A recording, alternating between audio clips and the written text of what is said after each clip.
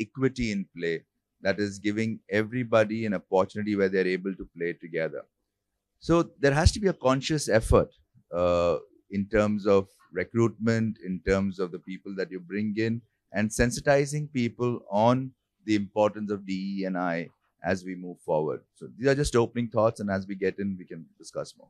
No, I think you make a very valid point. Numbers games, and that's something we also hear the most about. It's easiest thing to kind of put in front when you are talking about diversity, right? Say 50% women, 30% disabled, differently abled people.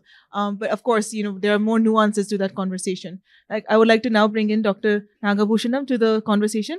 If I can ask you the same thing, could you just share some of your observations regarding diversity and inclusion, or some things, actions that you have taken in your institute? Actually, I'm extremely happy that this conclave has touched on DE&I, because in most of the conclaves we take up several of the topics, but this is not touched in the B schools. Corporates, as Shaikh said, it's already there, and then there are policies in the corporates with respect to DE&I. See, whenever something is not there, like for example, if you see the Shanti mantra, so we end up in saying Shanti, Shanti, Shanti. That means we aspire to have that Shanti. So when DEI is really not there, then we aspire really to have this kind of diversity, equity and inclusion in institutions. But superficially, it appears that everything is very fine. But if you go deep in organizations, deep into the minds of people, then you will realize that you are really not an inclusive organization.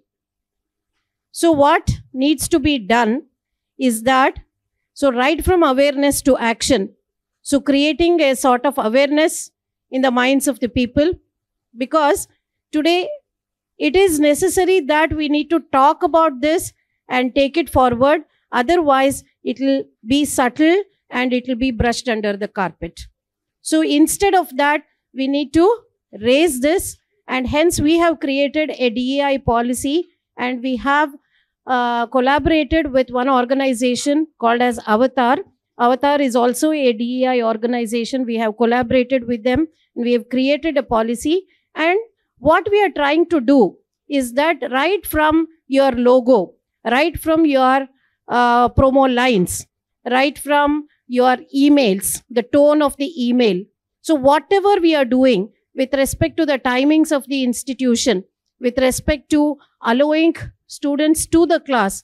So here there is a need for understanding each and every individual, whether it is a student, whether it's a faculty, whether it's an employee or any other stakeholder of the institution. We need to look from the DEI angle.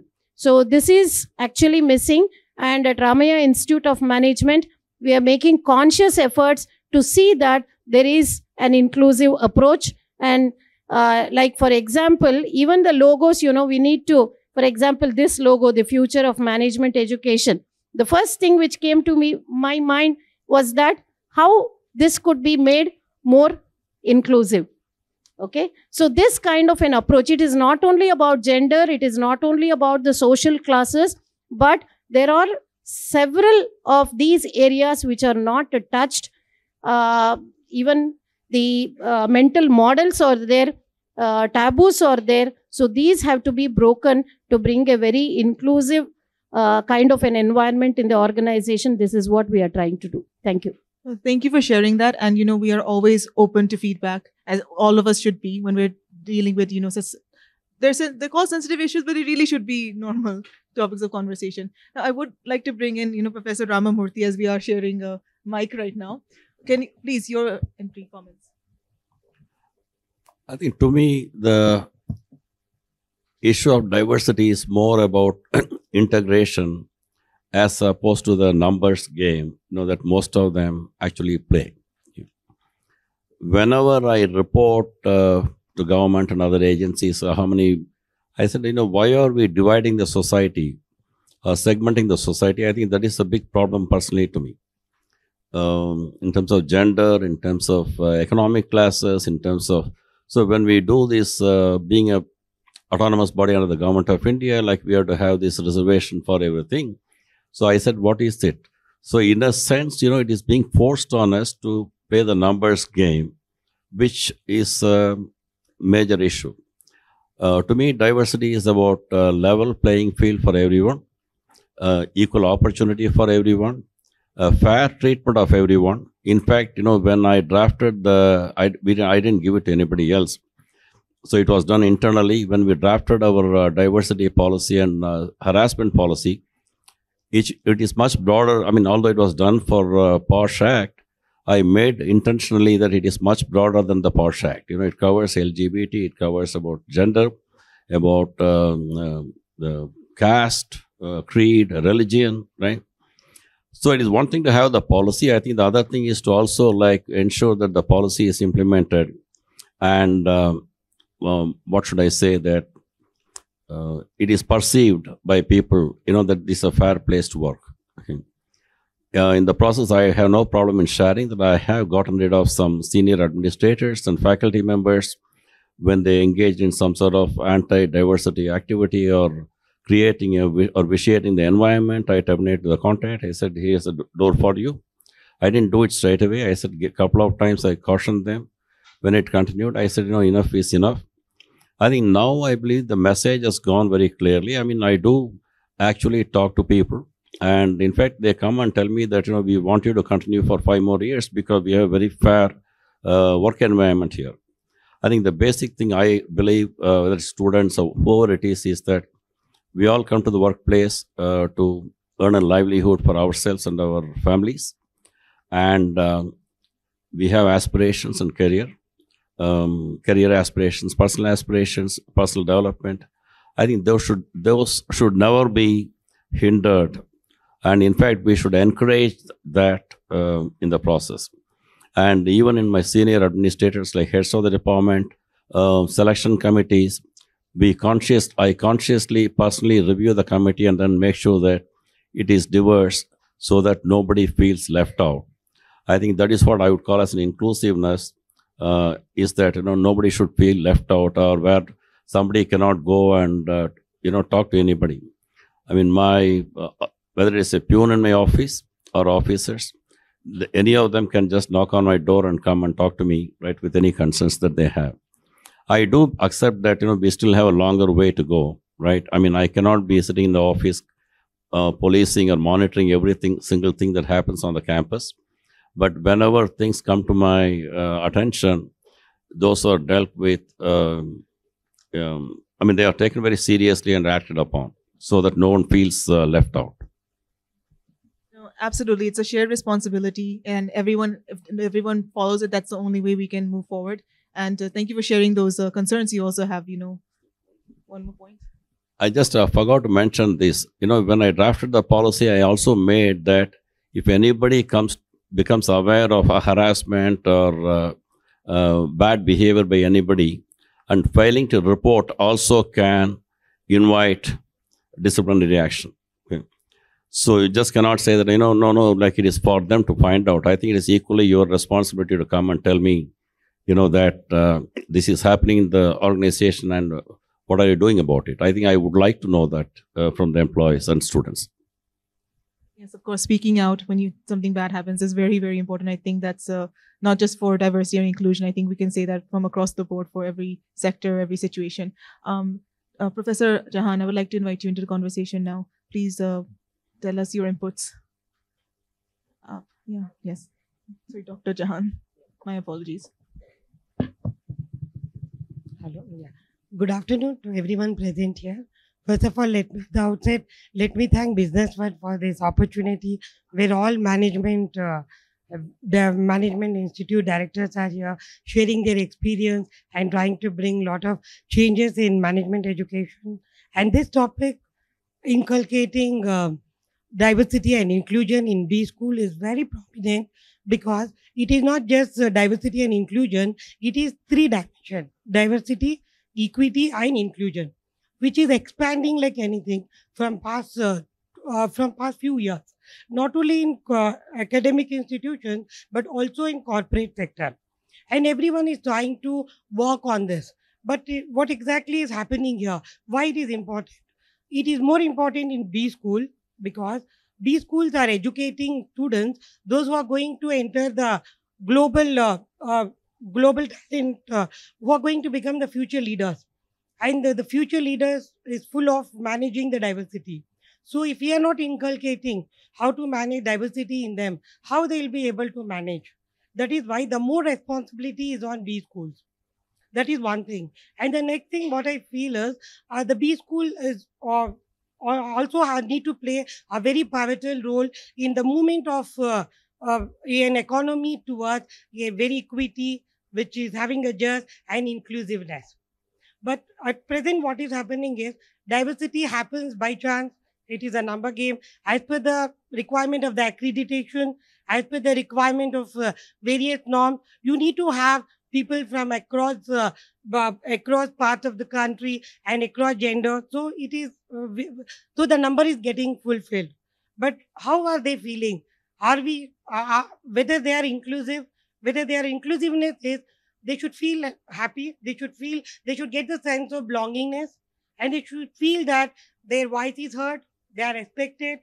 They are not discriminated. Are they feeling that? So that is where the B schools have to work. Correct. So in our school, what we are doing basically is we have students from marginalized population, and we have some students who are especially able. The first thing what we do was we try to treat them on par with the normal students, so that there should not be any discrimination. Same classroom, same teacher, same setup. They'll be learning the course, so they never feel they are different. So that is how we are trying to use the inclusivity in the institute. So that is what we believe we should be doing it. Every year we have some 2 or 3 students who will be like that, and they are being taken care. And to bring up the gender diversity and to bring up the regional diversity, we ensure that we have DEI clubs which are established in our institute, which conduct lot of programs to inform or to discuss about the various cultural activities, how different it is, because the awareness about the diversity is very important. So these clubs take up those activities. And here we have teachers as well as students as a representative, those are driving this.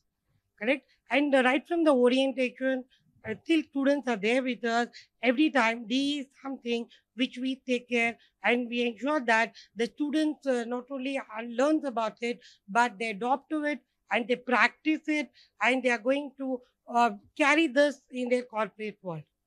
So, yeah, absolutely. I mean, I think you said it really well. Because diversity is already there. Inclusion becomes the important part within the institute, at least for students, for faculty, for staff members, all parties involved. Professor Rao, I would like to bring you in now. You've heard what all of our other panelists have had to say on it. What are your comments on this? What are your observations?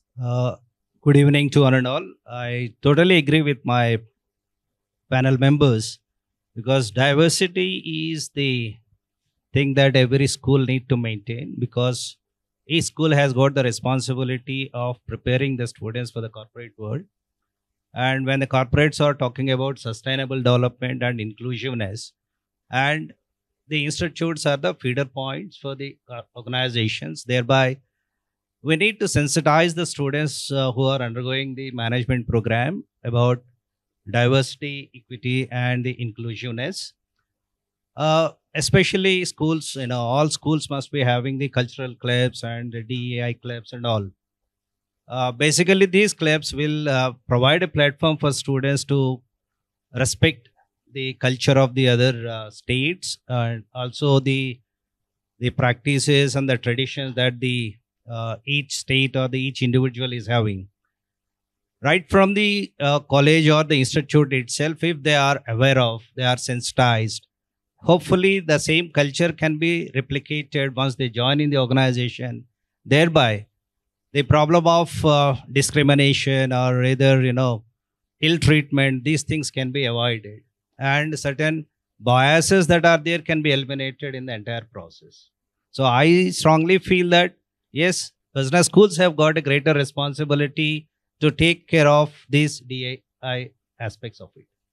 Absolutely. I would like to come back to Mr. Shaikh on this now.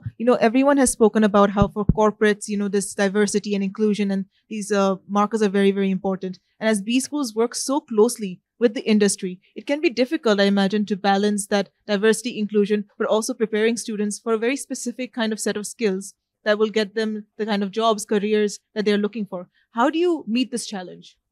So honestly, it's not very difficult because I think this is a lifestyle mindset that we need to kind of inculcate into the citizens of today and tomorrow. So at Lexicon, this process starts very early. Forget B schools, which is Lexicon Mile. We started with our children when they're in school itself. Where they're very, very careful in terms of the verbiage that is utilized in terms of conversations that a teacher has with the students. When children are speaking to each other, very careful that, we don't make any loose comments, because this is what children pick up very, very easily and very quickly. I'll give you another example that what we do at Lexicon, like our students in the undergrad and our B schools learn Indian Sign Language. Means they have a 30-hour certification that kind of makes them know that. So for example, if they are in a situation where there is a communication required with somebody who's impaired in terms of a hearing impairment or a speech impairment, they're equipped to take a conversation forward. Similarly with Braille, right? So our B school students at Lexicon Mile are getting equipped to understand not only every need that is there in the corporate community today, but we also encourage them to be entrepreneurs. When you are doing that, it's very important that you have a value system in a company that you are starting off. And hence diversity and inclusion and equity play a big role in that. And if we are able to make that a regular mindset versus, something that we are teaching, what it does is we've got better citizens coming out. You've got citizens who will define our country in the way that we want, which sits down with our thing. We're talking about it with the whole presidency at G20, right? One world, one community. And that's what you want out there. And that's what you want to kind of encourage and inculcate and promote and drive. No, absolutely. Thank you for sharing that. Dr. Jahan, you mentioned that you have so many different clubs and initiatives already in place. What kind of feedback have you received from students on this? And what has it taught you about the way sensitization is kind of done at universities and institutes? Yeah. Students, they are also happy about it. Like they are getting an opportunity to learn about different cultures. They're getting an opportunity to understand each other and how to bring the unity among all the differences what they have, and a lot of learning is happening. So students are very happy about it, and we just started the club, but more activities are added by students. They just come back and say, this is something which has to be taken care. Okay, this is something where college can play a role or institution can play a role, or maybe the student can add value. So that kind of feedback students are giving. And not only that, we also have corporate interaction with the students. The student asks for having some interaction on DE about the corporate and checking what practices the business firms are following in order to have DE in their organization, and trying to learn from them and incorporate. So overall, students feel it is something what they have to adopt a need of the day. A lot of interest they are feeling in it. That is why we are trying to add this as a part of curriculum. So whatever the case studies we are discussing, or what about the topics we are discussing, we are trying to bring in the different cultures and the different aspects of diversity and inclusion, and how it can be encashed, how creativity and innovation can be achieved through these 3H weapons. So what exactly has to be done? So students are very happy about it, and a lot of activities are initiated by them, and they really feel that, yes, they should become part of this. I can imagine that really adds to their confidence also, which is very important when you are going about creating a professional career for yourself. Thank you. Professor Rao, I want to ask you this too. When you're working with corporates, because you mentioned corporates obviously are a big part of this, is there a need to have a dialogue with them too, like between university and the corporates about this diversity and inclusion, so they can kind of understand what you are bringing to the table which so that the onus doesn't completely fall on the individual students to kind of, prove their own worth, which is difficult to do when all you are doing is one interview or two interviews. Definitely, there must be a connect with the corporate and a dialogue must be opened up, and we should inform them the kind of diversity in terms of the students that we have in the campuses. Sometimes, the organization do accept, because when they are very keen on taking the students of, different gender. So at that time, yes, they will specifically say, I need this kind of, students, the male or the female kind of a ratio will come into the picture. In all other cases, they normally come and see the students' merit, and based on that, the employment would happen. But by and large, when the organizations are looking for the diversity in their own organizations, they definitely see the gender is the one aspect, and the other one is the region-wise, they try to take the students. So thereby, they can maintain their gender parity as per the corporate norms.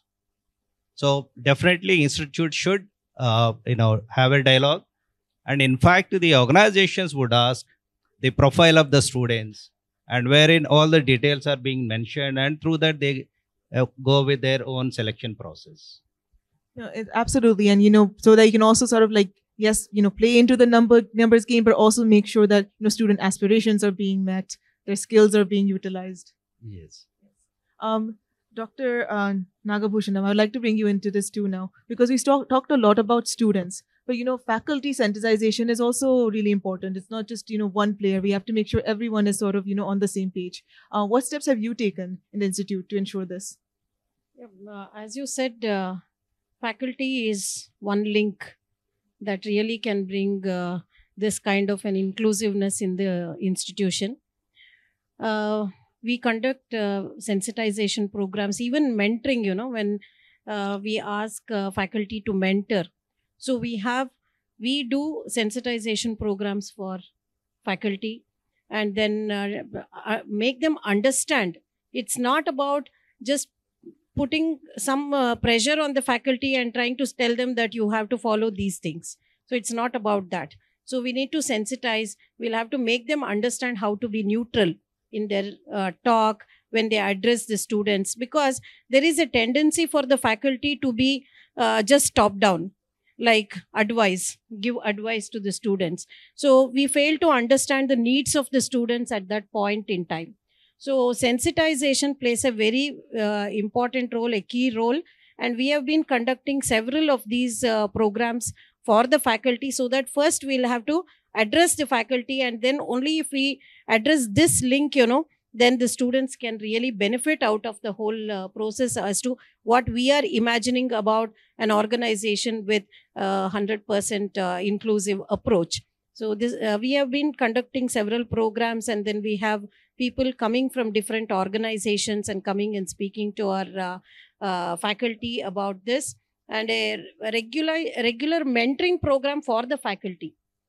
This is also one thing. We have 2 psychologists on campus, and they are also one-on-one. We are addressing the faculty as to how to handle situations with the students, because we always, when there is a problem, we always tend to give some solution. So solution is not the final thing. Faculty cannot work on giving some prescriptions to the students, rather than understanding the situation, understanding the needs, and being neutral, and trying to use a language which is more friendly, more inclusive, and more required in that particular situation. I can imagine that can be difficult sometimes, especially with people who have been doing this job for a long time, to come in and be like, we need you to change how you speak and communicate. In the entire education sector itself, we have been used to this top-down approach. So even in the classrooms, even when we are discussing with students one-on-one, so we have a top-down approach which we have been following. I think that reversal has to happen, that bottom-up approach has to be followed. In a teacher-student relationship, we have to put student as a priority. We have to understand the outcomes, why the student is here, what are his needs, his or her needs and how that has to be addressed. So this kind of a empathy, okay. So I don't know if you have heard of this Empathy Institute. There is a Empathy Institute wherein they try and teach people as to how to become more empathetical, right? So putting yourself in the shoes of others. So we consider them, we thirst on people as to whatever is our idea, but always listening to their problems, their ideas, and trying to have a neutral approach is very, very critical. It's a difficult task, but it takes time. So I can say that we have achieved to the extent of some 50 to 60%. So 100% achievement is not possible overnight, because some engravings in the mind, would have happened in the faculty also. Slowly, one step after the other, we can take and change the minds of the faculty also in this direction. Yeah, it's part of the continuous learning, ongoing learning that everyone keeps talking about. Professor Ramamoorthy, I'm going to give you the last word in this panel. You spoke a lot about, all the different kinds of, ways we have to be inclusive. You have the gender, of course, orientation, age, physical ability, caste, creed, the list goes on. Is there a way for us to be diverse, be inclusive without putting people into boxes like you spoke about earlier? See, it's easier said than done. Okay, I think sometimes, let me also give you another perspective that, I spent the last 30 years in the US, my first 30 years in India. So when I went there, things were completely different for me. But I think the 30 years, something has gotten into me.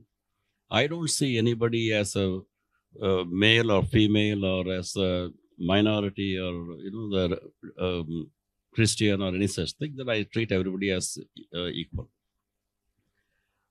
Sometimes I do find it difficult in Indian context, like even after coming back, although we have made a lot of progress, that, we tend to create these artificial boxes.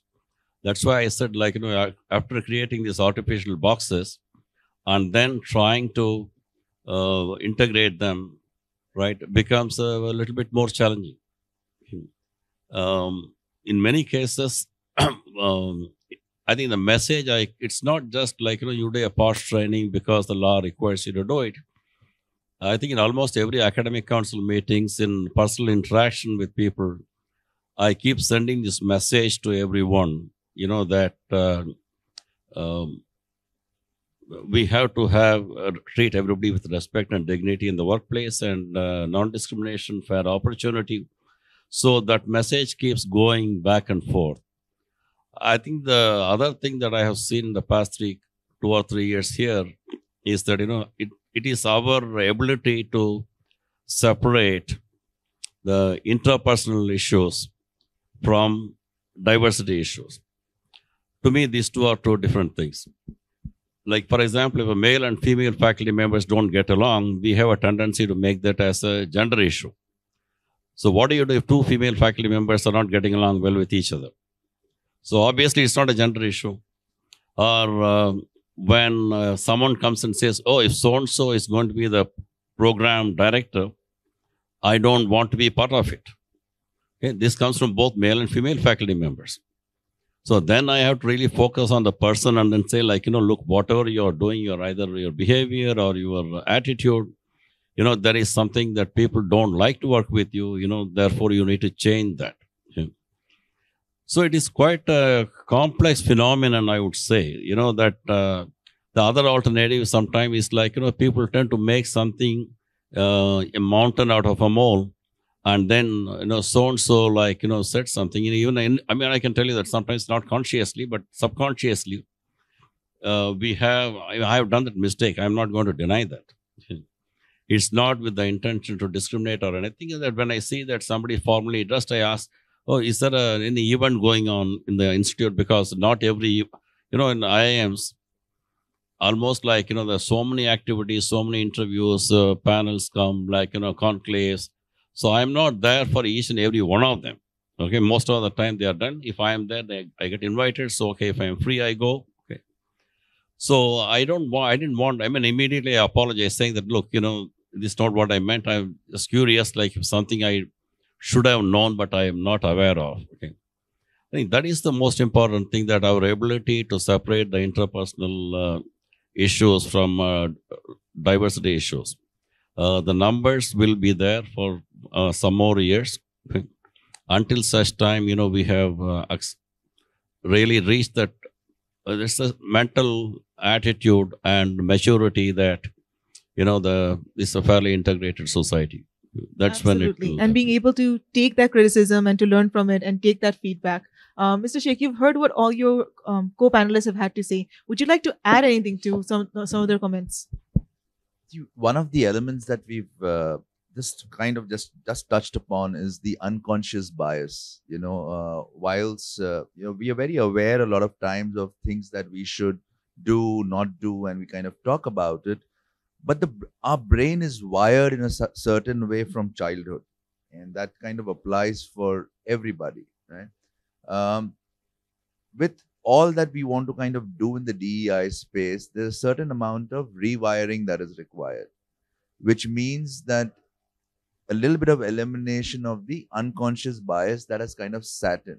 You hear this comment so loosely so many times when you're driving, that lady drivers are bad. Now imagine that, right? You're sitting in the car, you've got a child sitting at the back of it, and he's heard one of the parents saying that. Now that's sat in his mind or her mind for life. Now, unless that rewiring happens, that unconscious bias, whenever he or she sees a lady driver, will always sit there. So similarly, on every other element that we do, we have to be very careful with that. How are we lining up children in school? Are we saying shortest to tallest? Or what are we saying? Are we saying just get in a line? So these are elements that we need to do, and a clear focus on rewiring is required. And if we are able to do that, we'll definitely see change. Are we changing? Yes. Is it fast enough? No. And can we be faster? Yes. So we have to just make that push from all our ends at this moment of time. Absolutely. Changing the way we speak, which is something that has been brought up also, changing the way we communicate and not falling into those biases, or at least recognizing it when we do, being able to take that criticism. And it's an ongoing thing, as many have mentioned. Professor Rao, would you like to make any final comments? Yeah, I would appeal that everybody should have a change in the mindset. A mindset change is required, and then everybody should think from a broader perspective so that the inclusiveness can be taken up very easily. Thank you. Dr. Jahan, what about you? Any comments you would like to add based on what your co-panelists have said? Yes. Now, by 2045, it is likely that we are going to have a concept of majority minority. So, wherein all of us, all corporate sector, business school, everyone should be able to manage and learn and work with the group, which is going to be majority, is going to be the minority. So that is why we have to inculcate this culture right from now. Correct? And B school have to play a very important role and try to work towards creating the world should be created in a better place for everyone to live. Correct? Without any discrimination and without any difference, treating everyone as one and giving them the freedom to speak and adding values in their work and thereby increasing the creativity, innovation, because this will also help us to understand the customers better, employees better, and even the employee retention will increase in the organization if we go ahead. And our B school graduates are going to be entering the corporate leaders. They are going to become the change makers and set the DI agenda for the future. So that is why inculcating this plays a very important role, and it should continue in a large scale. Then we can have truly a world will have a better place for marginalized people to live in. Thank you so much. Dr. Nagabhushanam, your closing comments. Yeah, my closing comments are, as Sir said, unconscious bias has to be brought to the conscious level so that people understand about this. For this, we cannot go with a mass approach. Like we cannot bring DEI through lectures. Okay, it is more so to do with one-on-one and trying to change people. And if you build a confidence, if you build that kind of a confidence with every individual that you are dealing with. So every faculty deals with students on a one-on-one basis and tries to eliminate this kind of bias that is there in the minds will be very, very useful. And we need to be more proactive rather than reactive to situations. And it is not about corrections that we do. It is about the measures that we take to counter that is to see that a proper pathway is set in your institution. Yeah. Thank you. Professor Ramamoorthy, your final comments and any advice for people struggling to implement their policies on DNI? See, I would only advise that, we have created a system, not just here, around the world, to bring the underprivileged, right, give them extra opportunities and all that. We should not go overboard where it creates a different kind of system where, the so-called majority feel that now they are being discriminated against. See, that also will create a negative sour feeling, right, in the society, in organizations. What it means is that, then we will never be able to achieve integration, because then it becomes a continuous battle, like, the preferential treatment and so on and so forth. That is why I would always emphasize that, integration should take place, not necessarily the numbers game. Okay? Once the cultural change has taken place in the organization, where diversity is more a way of life, as opposed to something that we have to consciously target or achieve, I think that probably is the state of affairs I would like to see in B schools, in organizations, everywhere else. Thank you. Thank you so much for sharing your insights on this. I hope everyone has learned something from it and has something to take away. I think we can take one question from the audience. Yes, please go ahead.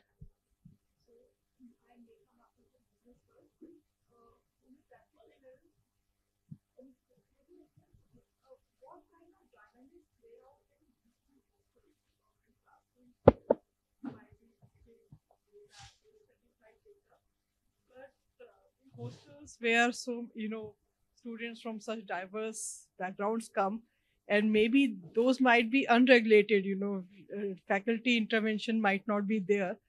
Any experience in terms of hostel living? And also the second question is social media. While students are there, they would have formed groups, so insidious biases might creep in. So any kind of formal policy of B schools to observe those groups so that it's nipped in the bud? Probably I can answer that question. Yes. First of all, in the hostels, I know that how many of you are working for a government institution here? I don't see too many hands. So we get all these parliamentary questions. Do you have a separate hostel for SC, ST students? Do you have this? So in the IIMs, we don't have that. Okay, we consciously don't have any separate hostel for anybody. Although for boys and girls, we do. Okay, but in spite of that, I think in the past 3.5 years, I've had about 2 or 3 cases where a girl student formally complained against some boy students, like, where certain things were posted on social media and all that. And we have a disciplinary committee of the hostel. There are 2-3 levels. So there they investigate, they look at the social media posts and all that, and we take very serious, strict action against the student. Okay. For example, some of them we have said, like, they are banned from any type of club or participation and all that. Okay. So we do take that very seriously as far as the hostels are concerned. And we generally don't have, 1 or 2 cases will always be there when 600-700 students are living, right? 1 or 2 cases is not something that you can reach. Although ideally we want to reach that 0, it may not be practically possible, but we can take corrective actions on that. What was the second question you had? Yes, our policy, when I drafted it, I was very conscious about the social media issue. Right? Any type of harassment that takes place on the social media also will invite disciplinary action, including expulsion from the institute. Okay? So, I think having 0 complaints might indicate a different set of problems, like you said. Having 0 explains. Yeah, Yes, absolutely. I mean, but as long as people are coming out and speaking about the problems, that is the goal, because most people don't come out because they don't think anything is going to happen. The biggest challenge is suppression, right? Means it's important that people come out and speak. See, one of the things with B schools is that you're dealing with adults. So you have to respect them as adults, and you have to give them their freedom and give them the responsibility and accountability as adults. More from a diversity and inclusion space, you need to ensure that if there is an issue, it is addressed, taken up seriously, and the right protocols and processes from grievance, disciplinary, or the POSH perspective are utilized and implemented. You do not take any conversation lightly. But be it in the digital space or the physical space, you have to allow them to be adults. And you have to make them remember that what you do in your personal time or your professional time, in this case, their studying time, is equally accountable. You cannot do something of personal time and say, oh, I did it when I was out and don't hold me accountable. That's interlinked. So that's something that once you put that into play, once you make the people understand that, the students understand that, the faculty understand that, then responsibility starts inculcating within. And once you're able to do that, I think you'll see success. Just to add, I think, we also had a similar, very recent case 2 months ago. A girl complained about a boy student. So the student affairs chair asked me, like, should this go to the POSH committee? So I said, yes, technically we can take this to the POSH committee. There is a separate process for it. The best thing is to call the student and tell her that, if she wants, she is the one who has to take it, not us. So she was called and the student said, no, I don't want to take it. So let's leave it. See, I think sometimes when this also I would request all of you that if you are a victim, please don't hesitate to speak up.